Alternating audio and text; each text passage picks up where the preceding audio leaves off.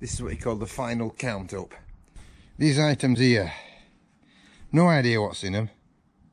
They all give positive numbers. So let's have a look. Oh, I can see it straight away, look. It's that, innit? Ah. What the heck's that? I think it's just some sort of...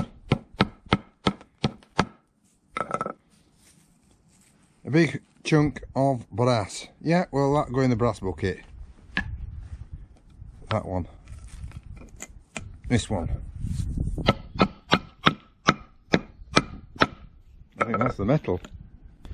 Dross metal, that. Right, and then this one. I think it's there, isn't it?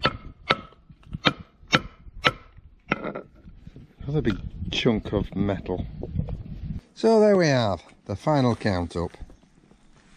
The final count up of what we found on Blackpool Beach. Not a lot, but 4 hours detecting. So we'll start off with £1, £2, 20 pence to 20 pence, 20 pence, and 10 pence, 10 pence, 10 pence, and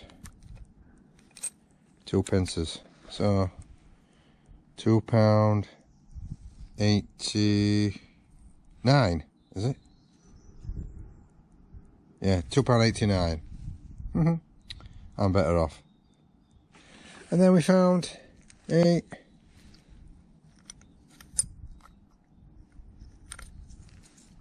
George V penny. It's 1938, I think. And then we have some sort of cosmetic jewellery type thing. Looks good.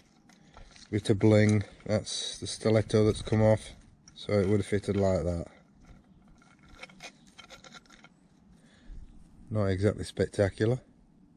Some sort of somebody's eyeglass. That must have been an old one. Cosmetic ring.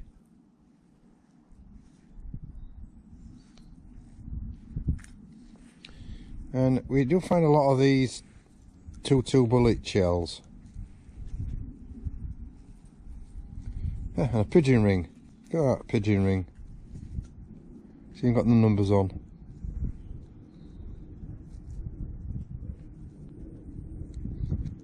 And these are watch key winders, probably early 20th century. One type and another type. Found plenty of them. And then we have a sixpence of George V.